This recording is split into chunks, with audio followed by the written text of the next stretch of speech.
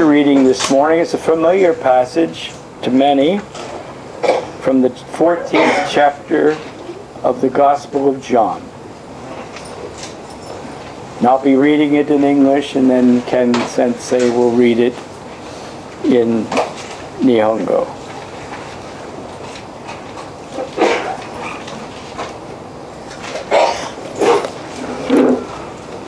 John 14, verse 1 to 4. Jesus is speaking here.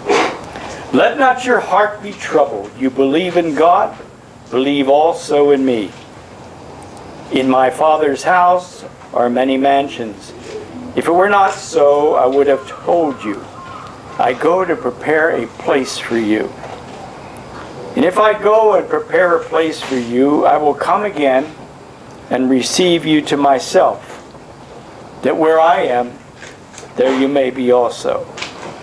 Where I go, you know, and the way you know. Ken. ヨハネの福音書第14章1節から4節。あなた方は心を騒がせないがよい。神を信じ、また私を信じなさい。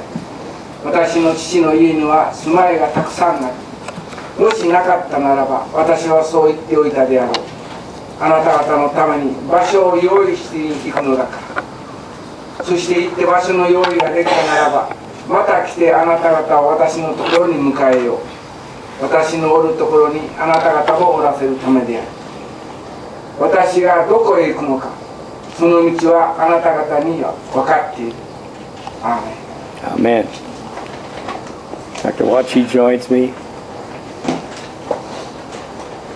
We thank her for her ministry here this morning and every week. So much appreciated. Yasuko-san.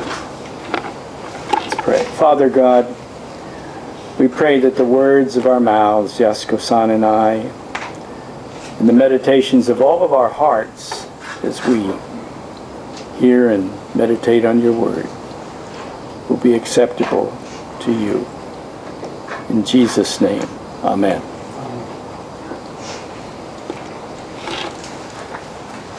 I think you'll agree that the times we're living in are really troublesome times.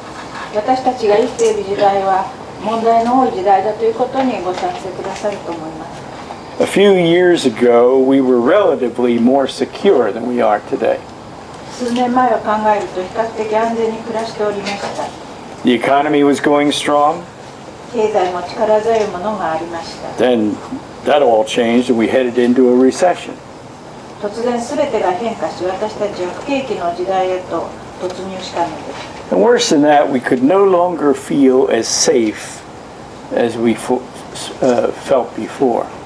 さらに悪いことに前のようには安全だと感じることができなくなりました。Now, I don't want to get into the political problems of the day because that's not why we're here. かといってさまざまな政治的問題に首を突っ込むつもりはありません。なぜなら私たちがここに集まっているのはそうした目的のためではないからです。What I just want to do is to remind us all that nothing is certain anymore. ただ何事も確実ではなくなったという時代であることを思い起こさせようとして申し上げたのです。And on top of all that, we have our own individual problems as well. それら問題の上に私たちはそれぞれ個人的な問題を抱えております。So anybody doesn't have a problem here, just raise your hand. 問題のない方は手を挙げてみてください。Wow, we're in trouble. 私たちはみんな問題抱えております。Well, Jesus' disciples encountered just such a time in their lives. イエス様の弟子たちもちょうどそれに似たような時代を生きることになっておりました。For the past 3.5 years with Jesus, their life had been pretty good. イエス様と共に暮らすことができたあの3年半という間を考えてみると、弟子たちの生活は良いものでした。They'd seen miracles, they'd seen healings, deliverances. Jesus walking on water, calming the storm, feeding the 5,000, and even raising the dead. 弟子たちはイエス様の奇跡を目撃し、癒しの技を見、悪より解放され、イエス様が水の上をお歩きになるのを見、また嵐を沈め、5000人の群衆に食事を与え、死者をよみがえらせになったのを直接に見ることができました。And they had spent those years listening to the greatest teachings ever heard. また歴史上、偉大な教えに耳を傾けることがずっとできたのです。Then further, they were excited. They were excited because they expected that Jesus would literally overthrow the Roman government and set up his own kingdom right there in Jerusalem. その上、イエス様が文字通りローマ政府を転覆させて、エルサレムにご自分の王国を築かれるという期待に胸を躍らせていたのです。And they were right inside the middle of that movement. その運動の内部に自分たちはまさにいたのですから。Now, I'm not saying everything was perfect for them, but life was really going pretty well for them at that point. すべてが完璧に良いというわけではありませんでしたが、弟子たちにとってはかなり良い生活であったと思われます。They had no reason to expect that in a very short time, in the very near future, all of their expectations and all of their hopes would simply fall apart. 近い将来、これらすべての期待と希望がガラガラと崩壊してしまうなどと考える理由などなかったのです。But Jesus knew. He knew what was about to take place. しかしながらイエス様は何が起こるかをご存知だったのです。And he wanted to prepare them for what was going to happen. イエス様はやがてご自分に起きることに対してお弟子たちの心の準備をしておきたいと願われました。So he explained to them what was ahead for them. そこでイエス様は弟子たちにこれから起きることについて説明をなさいました。And he wanted them to really understand this time what he was saying. So he spoke very clearly to them to better prepare them for what was about to happen. イエス様は弟子たちがご自分の語ることを本当に理解するようにと願い、そのためにこれから起きることに対して弟子たちにその準備ができるようにと非常に明快にお話になりました。Now most of us get pretty concerned when we know that hard times are ahead.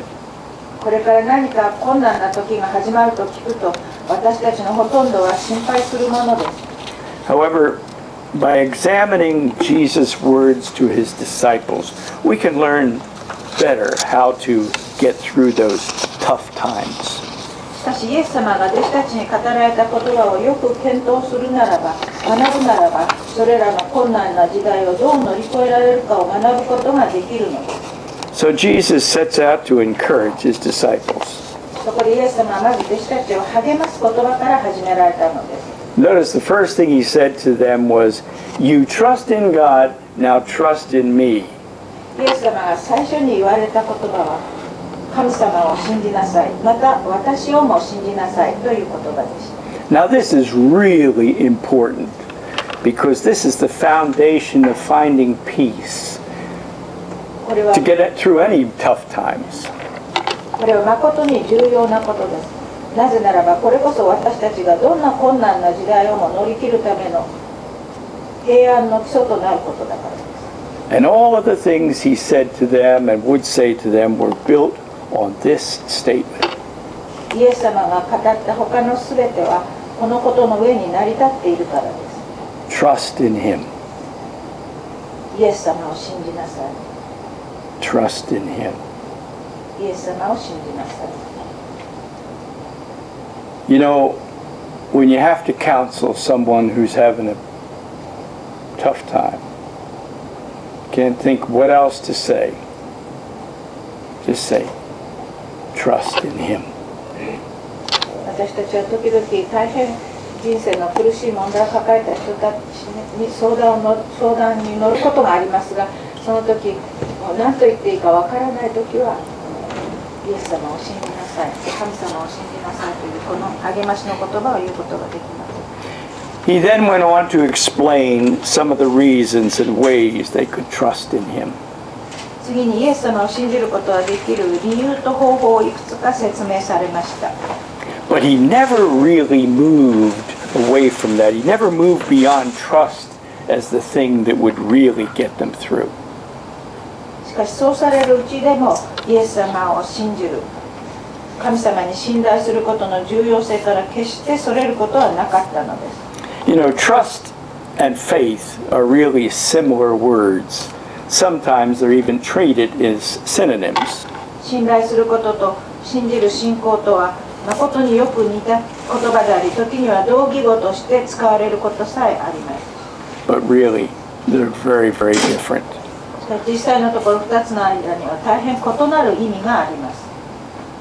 Faith is what calms a raging storm. 信仰とは荒れ狂う嵐を鎮めるものです。But you know what is better than faith? Greater than faith? しかし信仰より偉大なものをご存知でしょうか。 What I find more spectacular than faith, than Jesus calming the storm, was his trust in God the Father that allowed him to sleep peacefully while the storm raged. イエス様が嵐を鎮められたという素晴らしい奇跡よりもさらに目を奪われるような素晴らしさに満ちていた事実とは、イエス様が嵐の中でも安らかに眠っておられたという父なる神様に信頼されていたことなのです。 Faith is knowing that God can change things. 信仰とは神様が物事を変えてくださることができることを知っているということ。 Trust is knowing that God will do what's best. 信頼とは神様がベスト、最善をなさってくださることを知っていることです。 Let me repeat that. 2 sentences. Amen. Faith is knowing that God can change things. That's faith. 信仰とは神様が物事を変えてくださるということを知っているということです。 Trust is knowing that God will do what's best. 信頼とは神様が最善をなさってくださることを知っていることです。 You see the difference? It's important. 重要ですからこの2つの違いを知ってください。 It's trust that keeps you going until the miracle comes. 信頼は神様の奇跡が起きるまであなたを安らかに保つことができるのですが、 But you know, Jesus didn't just give his disciples some theory on trusting. それでもイエス様は弟子たちに信頼に関する何か理論のようなものをただ与えられたわけではないのです。 He gave them more to go on. イエス様が弟子たちにお与えになったのはそれ以上のものです。 He explained more to them so they would see the reasons why they could trust him. 弟子たちがイエス様を信頼できる理由をはっきりと理解できるようにとさらなることをご説明になったのです。 And from Jesus' comments to them, we can gather some truths that will help us put our trust in God in uncertain and troubled times. そしてイエス様が弟子たちにお与えになったその御言葉から私たちもこの不確実で問題の多い時代にあって神様に信頼を置くことができるようにと助けていただける真理を知ることができるようになるのです。 Now, when the Roman soldiers came to arrest Jesus, it would have been easy for the disciples to forget that God was in control. ローマの兵士たちがやってきてイエス様を捕らえた時、弟子たちはきっと神様が全てを支配しておられるなどはたやすく忘れ去ってしまったことでしょう。 And don't forget the idea of the Messiah, their idea was that he would overthrow the Roman government and set up his kingdom. 弟子たちのその頃の考えではメシアとはローマの政府を転覆させてご自分の王国を打ち立てることだということであったことを忘れてはなりません。 So the death of their Messiah wouldn't fit into their plan.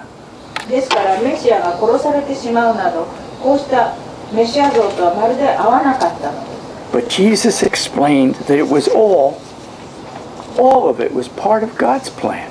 しかしイエス様は弟子たちにご自分が捕らえられ殺されることは全て神様のご計画の一部であるとご説明になったのです。 In fact, it was only by his death and resurrection that they could even get to heaven in the first place. 実際のところイエス様の死と復活によってのみ弟子たちは自分たちが天国に入れるようにされるのだということが説明されたのです。You know, many times in our lives, each of our individual lives, situations may seem hopeless. しばしば私たちの生活における状況は絶望的に見えるものです。But you can trust in God because He assures you there's a reason for it. しかしあなた方は神様を信頼することができるのです。なぜならばイエス様ご自身がそうできる理由をあなた方に確約されたからです。He didn't send the trials your way. イエス様は試練の苦難をあなた方に仕向けられたのではありません。But He didn't stop them either because He plans to do something really great through those trials. しかしそれらの試練をストップすることもなさらなかったのです。なぜならばイエス様はそれらの試練や苦難から何か素晴らしい偉大なものをお与えになることをご計画になっておられたからです。Did you hear what I said? He plans to do something really great through those trials you're going through. なぜならばイエス様はそれらの試練や苦難から何かもっと素晴らしい偉大なものをお与えになることをご計画になっておられたからです。If you'll let Him. もしイエス様にそうさせるように信頼するならば。So the first way Jesus reassured His disciples was by telling them that they could trust in Him. ここでまず最初にイエス様が弟子たちに確約されたことはイエス様に信頼することができるという事実でした。The second way Jesus reassured His disciples was His promise that their crisis would not last forever. 2番目にイエス様が弟子たちに確約されたことは彼らの経験する危機というものは危険というものは永遠に続くものではないということでした。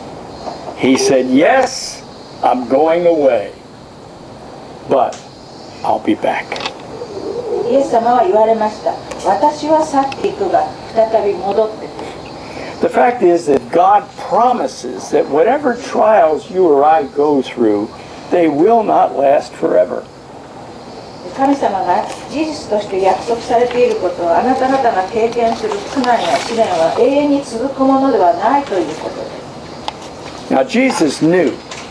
He knew that His disciples couldn't survive the hard times that were ahead forever. なぜならイエス様はその先に待ち構えている苦難の時を弟子たちが永遠に耐えることなどできないことをご存知だったからです。But He was able to promise them that while there would be storms ahead, there would be sunshine on the other side. しかしイエス様はやがて来るであろう嵐の先にはさんさんと輝く陽光も待っているのだと弟子たちに約束することがおできになったのです。This morning I don't know all of your situations, but I know this. Jesus promises you that your trials will not last forever. 本当私にはあなた方の経験している苦しい状況がどんなものであるか全てを知ることはできません。しかし次のことは知っております。あなた方の苦難は永遠に続くものではないとイエス様がお約束してくださっているということです。You may not see any hope. You may not see any hope at all. But you can trust God's word. 何の希望も見えないかもしれませんが、あなた方は神様の御言葉を信頼することができるのです。You know, sometimes a friend, you have a problem, and the friend will say to you something like, "Oh, it'll be okay. Don't worry about it." なんかお友達に自分の問題を相談するとその友達が、あまり心配しないでね、きっと良くなりますよと言われることがあります。That doesn't help very much. でもそれはあまり役に立たないこともあります。Because you know that friend, and you know that friend has troubles, and she worries about it, or he worries about it. そしてそのお友達自身も問題を抱えていて、それについて心配しているということが分かるのです。But you can trust God's word. しかし神様の御言葉は信頼することができるのです。And He says He will provide a way for you. そしてイエス様があなた方のために何らかの道を備えてくださるのだとおっしゃっておられる。But having said that, let me say also that our ultimate victory is only going to come when he returns like he promised. しかしそこまで申し上げましたが、私たちの究極の勝利はイエス様のご再臨の時にお約束なさったように、私たちを連れに戻ってきてくださることであるということも申し上げたい。He'll take us out of the grip of this world and its troubles forever. イエス様は私たちをこの世が捉えている足かせから解き放ってくださり、すべての問題から連れ出してくださる。And there's two ways he'll return. Either return for the church and take us all with him to heaven, or he'll return for each one of us individually at that time we breathe our last breath. He'll be there. そのやり方には2つの方法があると思います。この教会全体として神様のもとに引き上げられるということと、あるいは個人的に死を迎えるときに神様はこの死を迎える個人を連れ出して登ってくださる。But he does promise he'll take us out of the grip that this world has upon us and its troubles. He'll take us out forever. しかしどちらの方法にせよ、この世が捉えている足かせから解き放ってくださり、すべての問題から私たちを連れ出してくださる。So the second way Jesus comforted his disciples was by promising them that their crisis would not last forever. そのようにイエス様が弟子たちを慰めてくださった2番目の点ですが、弟子たちの苦難や危機は決して永遠に続くものではないと分からせてくださったことなの。Then the third way that Jesus further reassured them and comforted them was with this statement: You know how to get there. またイエス様が弟子たちをさらに確実に慰めてくださった3番目のポイントは、イエス様がおっしゃった次の言葉にあります。私がどこへ行くのか、その道をあなた方は知っている。Now the disciples, they didn't think that they knew their way out of their troubles. イエス様の弟子たちはその時まだこれからやってくる苦難の時から逃れる道を知っているとは考えておりませんでした。But notice how Jesus answered that. He explained that they knew him and he was the way. しかしイエス様の言葉はこうでした。キリストは弟子たちが自分を知っており、そして自分がその道であると説明されたのです。What does that mean? どういう意味でしょうか。It means this, that any trouble, any trial you have or going through, he's the way through it. その意味は、どんな問題が起ころうとも、イエス様がそこから逃れの道を連れ出してくださる。イエス様自身がその道であるということです。There is no other way. 他の道はありません。He assured them that he would be sufficient for them. 弟子たちがイエス様を知っていればそれで十分であると確約されたのです。He would be all they needed. 弟子たちに必要なのはただイエス様だけである。So many times when we're in a storm, it seems that something's missing. 私たちは嵐のただ中にあるとき、しばしば自分には何か欠けたところがあると不安に思うものです。There's something we need to get out of the storm. 何かこの嵐から抜け出す方法が欠けていると。But Jesus said, You have everything you need as long as you know me. しかしイエス様は言われました。あなた方が私を知っている限り、あなた方は必要なものすべてを持っているのだ。I'd like to briefly mention here that he's not talking about knowing about him. ここで手短に申し上げたいことがありますが、イエス様はここであなた方が知識としてイエス様について知っているということを言っているのではない。He's talking about knowing him with a personal and intimate knowledge. イエス様が言っておられるのは、イエス様を親しく個人的に知っているということなの。Listen to me now.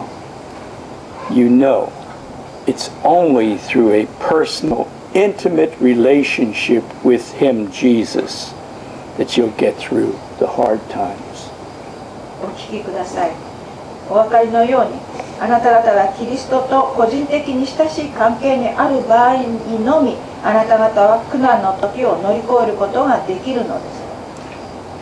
It's not enough to know about him You have to have a personal, intimate relationship with Him. イエス様について頭で知っている知識があるということではなくて、個人的にイエス様と親しい関係にあるということが重要なのです。If your Christian life is just a ritual for you, something you're doing out of a sense of duty, then you're not going to have what you need. It won't give you what you need in the hard times. もしもあなた方のクリスチャンとしての生活が単なる儀式であったり、あるいは義務感から暮らしているとしたら、苦難にあったりすればあなた方は負けてしまいます。But if your Christian life is for you a very real friendship with the Lord Jesus, then that relationship will get you through. しかしもしもあなた方が主イエス様との本物の友情によってクリスチャン生活を送っているならば、そのイエス様との関係があなた方を助け、苦難を乗り越えさせてくださるのです。So Jesus comforted his disciples by reminding them he was the way out of their crisis. そのようにイエス様はご自分こそが苦難からの逃れの道であることを思い出させて弟子たちを慰めてくださったのです。Then there's the final assurance that I think is the greatest and most powerful that Jesus was about to leave with his disciples.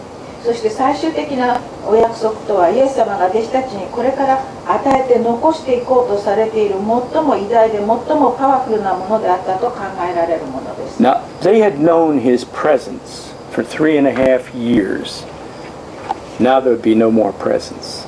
それまで弟子たちはイエス様と3年半の時を共にしてきたのですが、もはやイエス様と共にいることはかなわないという時が来たのです。But you know, Jesus hadn't spent those 3.5 years ministering to them just to now throw them to the wolves and hope they'd survive. Now. しかしイエス様はただ弟子たちと共に3年半の時を過ごした挙句、狼の群れの中に弟子たちを放り出して、可能であれば弟子たちも生き残ることができるだろうと無責任に希望していたわけではありません。Instead, he promised that he would send another one to help them through those times. そうではなく、イエス様はお約束、御約束をくださったのです。自分の他にもう一人の弟子たちを助けるお方をお送りくださるのだ。Listen to his words. イエス様の御言葉をお聞きください。I will ask the Father, and he will give you another helper, that he may be with you forever. That is the Spirit of truth. 私は父にお願いしよう。父は別の弁護者を使わして永遠にあなた方と一緒にいるようにしてくださる。この方は真理の御霊である。And Jesus promised them that though he himself had to go, he would send the Holy Spirit to them. たとえイエス様はこれから弟子たちを離れて去っていかねばならないとしても、弟子たちのためにイエス様はご聖霊様を送ってくださると約束されたのです。And that was good. Because listen, the Holy Spirit wouldn't be limited to time and space like Jesus was. それは彼らにとって良いことでした。なぜなら、ご聖霊様はイエス様のように時間や空間に制限がないお方だったから。Imagine if Jesus was still here, but not the Holy Spirit. 今でもイエス様がそこにおられて、ご聖霊様がおられないという状況であったとしたら、それをご想像してください。We would have to wait until his calendar was clear to see him. 時間的空間的制限のあるイエス様にお目にかかるには、イエス様の空いている時をカレンダーで探してアポを取らねばならないことです。But now we have the presence of God everywhere at once in the person of the Holy Spirit. しかし今やこのご聖霊様という神様の人格においてはそうした制限がないので、どこで見てもいつでも神様のご臨在を可能とすることになるのです。And this was made possible by Jesus leaving this earth. そしてそれが可能となったのはイエス様がこの地上から離れ去ったからなんです。One of the last things that Jesus said to his disciples before he left the earth was the Great Commission. イエス様が天に上げられて弟子たちから離れ去る時に言われた御言葉の一つは大宣教命令でした。And right at the end of that commission, Jesus said this, I am with you always until the end of the age. そしてイエス様の大宣教命令の最後にイエス様はこう言われました。私は世の終わりまでいつもあなた方と共にいる。 Now that's puzzling because shortly after this, Jesus ascended to heaven. 大変積極的な言葉です。なぜならばそうおっしゃると間もなくイエス様は天へと上がっていかれたからです。 And there may have been some question in the minds of the disciples or in your mind. その時弟子たちの心、あるいはあなた方の心にはまだある疑問があったに違いありません。 Didn't he say he'd never leave us? イエス様は私たちから決して離れないとおっしゃったではないか。 And now he's leaving us. それなのにこうして今私たちから離れていかれるではないか。 But the fact is that right after he left, that the Holy Spirit came. しかし実際の事実としてこうです。イエス様が離れていかれるとすぐにご聖霊様が来られたのです。 The Holy Spirit, who is also called, remember this, the Holy Spirit is also called the Spirit of Christ. 覚えておられるでしょうか。ご聖霊様はキリストの霊とも呼ばれているお方です。 Ah, so. So the presence of Christ is no longer limited by space and time. ですからご聖霊様が来られることによってキリストはもはや時間的にも空間的にも制限されることがなくなったのです。 The Spirit of Christ is still very present on this earth and very present in your life. キリストの霊は今でもこの地上に、そしてあなた方の生活の中に本当に存在しておられるのです。 There may be times when the going gets rough and you're tempted to think you're all alone. 時にはあなた方の苦難はますますひどくなり、そんな時には自分は一人ぼっちであると思うように誘惑されるものです。 Next time that happens, just remember Jesus says, I will never leave you nor forsake you. この次あなた方がそんなような状況に置かれた時はイエス様の御言葉を思い出してください。私は決してあなたから離れず、決してあなたを置き去りにはしない。 Whatever your circumstances, you can be content because God has promised He will never leave you. あなたの苦難の状況がどんなものであれ、あなたは満ち足りていることができるのです。なぜなら神様はあなたを決して離れ置き去りにしないと約束してくださったからです。 You've got to understand you don't face those problems of life all by yourself. あなたは一人っきりで問題に立ち向かうのはないということを理解すべきです。 Instead, He walks right alongside of you. そうではなく、イエス様は常にすぐ横を共に歩いていてくださるのです。 King David went through some terrible times being chased by Saul. ダビデ王はサウルに追跡されて本当に辛くひどい時を過ごしました。 And I'm sure there must have been times when he felt like he was all alone. そして私は思うのですが、きっとダビデも時には自分が一人ぼっちであると感じたに違いないのです。 And yet, look what he wrote in the 23rd Psalm. しかしダビデは詩編23編で次のように書いております。 Yea, though I walk through the valley of the shadow of death, I will fear no evil, for you are with me. 死の影の谷を行く時も、私は災いを恐れない。あなたが私と共にいてくださる。 No matter what you're going through, you will not be alone. あなたがどんな苦難の時を過ごしていても決して一人ではないということを知っていてください。 God will walk right beside you.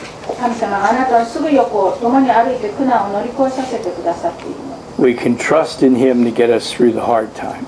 神様が私たちを助けて苦難を乗り越えさせてくださることを信じることができるのです。 Trust that He's in control. 神様が全てされていることを信じてください。 Trust that our trial won't last forever. 私たちの苦難の時は永遠に続くのではないと信じてください。 Trust that we have all we need to get through. 苦難を乗り越えるの必要なものは全て備えられていると信じてください。 And trust He'll never leave us. 神様は私たちを決して離れないと信じてください。 Jesus said, I leave you, peace I leave you, peace I give to you. Not as the world gives do I give to you. Let not your heart be troubled, neither let it be afraid. イエス様は言われました。私は平和をあなた方に残し、私の平和を与える。私はこれを世が与えるように与えるのではない。心を騒がせるな、怯えるな。He left you every one of us a gift. And that gift that He asks us to accept is peace of mind and heart.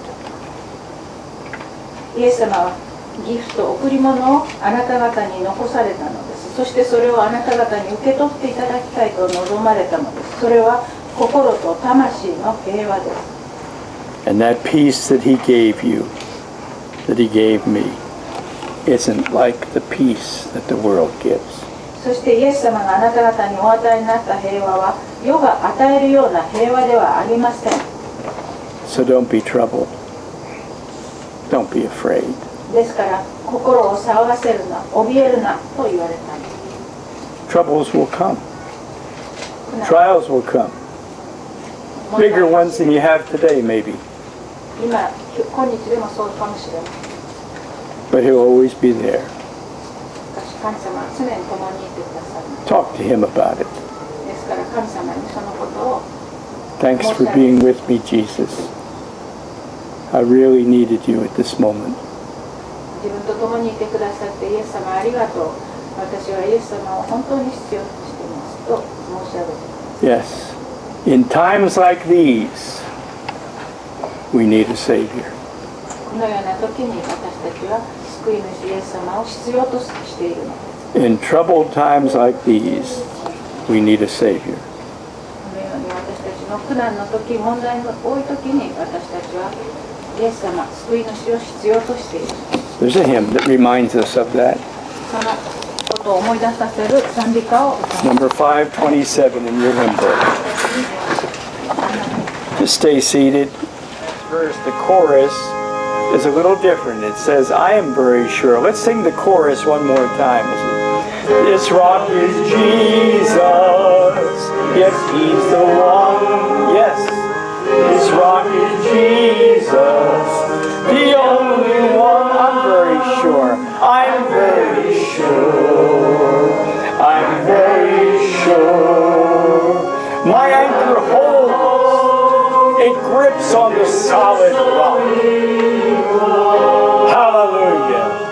Father God, we thank you that in troubled times in a troubled world, we have an anchor that holds. His name is Jesus. We thank you that He's present with us in those times. And Father, if I should forget at any time, remind me that I have you with me, walking beside me through every trouble, through every trial. I pray it in Jesus' name. Amen.